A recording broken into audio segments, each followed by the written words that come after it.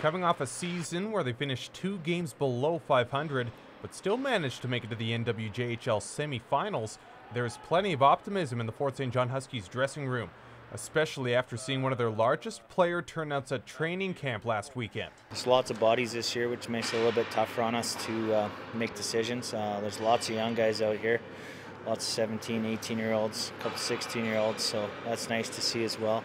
More than 40 hit the ice, hoping to secure a spot with the team.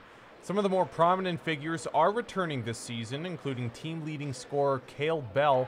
But for Alexander, the real decisions he needs to make come between the pipes. We do have 2 spots open right now, and not every team always has 2 spots open for a goalie position. But right now it looks like with one kid that we got coming back here, it looks like a 3 or 4 horse race.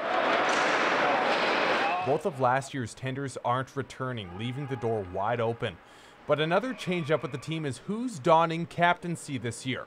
Sporting a jersey not his own at camp is the new captain, Cody Disher, who joined the team in the latter half of last season. I feel like we got some good young talent out on the ice, and it'll be interesting to see how it shapes up for exhibitions coming up here in a couple weeks.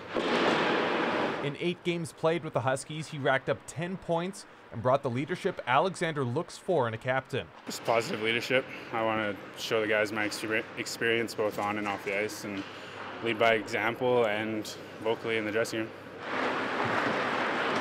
That was an easy decision for Alexander to make, but that doesn't leave a shortage of difficult decisions as well. With the first preseason game set for September 16th in Chetwynd against the Dawson Creek Junior Canucks, the clock is ticking on who stays and who goes. They're going to have a lot of pressure on themselves trying to make the team because they know that they all have a chance. So they're each and every night, everybody's going to be trying to show up and do their thing and put their best foot forward. So it's exciting for us.